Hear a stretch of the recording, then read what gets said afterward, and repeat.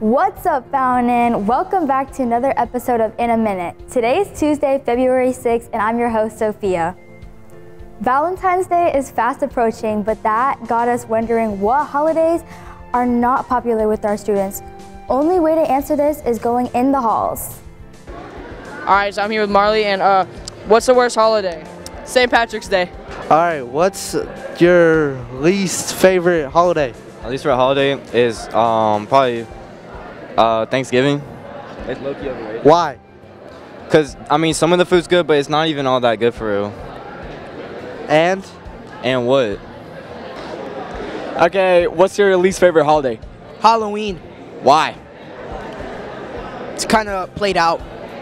Okay. Thanksgiving, why? because I eat too much. Probably Easter. Why? I don't know. It's just too much. Halloween. Why? Cause man, everybody wanna dress up. They don't wanna do nothing but get candy anyways. True. All right, what's the worst holiday?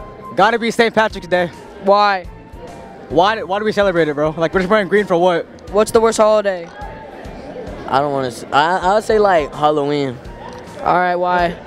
Because yo, You know your favorite. I don't know, because too many kids. All right. Valentine's Day. But what's the worst holiday? Valentine's Day. Why? Cause like, what even is that? All right. I'm gonna steal Coach Redmond's answer, which is as long as we get a break, I like them all. Art Club's Build a Bouquet date night will be this Thursday. The Innovation Center at Roper Mountain Science Center will host their open house tomorrow night. Our curriculum night will be held on February 15th at 6 p.m. This is an opportunity for our students and parents, especially future Fury students, to tour the building and learn more about our programs and pathways. Tonight, varsity basketball closes out their regular season at Southside. Both teams are looking for wins to lock in their playoff positions. Today, we're going to talk about Sojourner Truth. Sojourner Truth was an abolitionist and a feminist who was born into slavery. She and her young daughter made their way to freedom in 1826. At a women's rights convention in Ohio in 1851, Sojourner Truth made this speech, "Ain't I a woman?" and instantly became a household name across the country. This week is National School Counselors Week.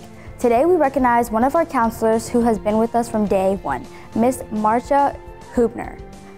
Thank you for watching In a Minute. Be sure to check out our socials and we'll see you tomorrow, Fury.